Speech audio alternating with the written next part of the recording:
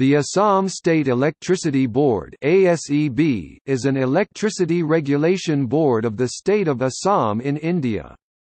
It is a public sector undertaking managing the generation, transmission and distribution of electricity in the state of Assam with its successor companies Assam Power Generation Co. Limited, Assam Electricity Grid Corporation Limited and Assam Power Distribution Company Limited. Assam State Electricity Board was established in 1958 in the composite state of Assam under the Electricity Act 1948.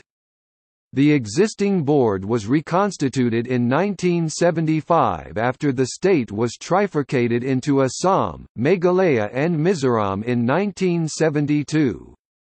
Two central government corporations, Northeastern Electric Power Corporation (NEEPCO) and the Power Grid Corporation of India Limited (PGCIL), supplement the efforts of the state in power development in generation and transmission respectively.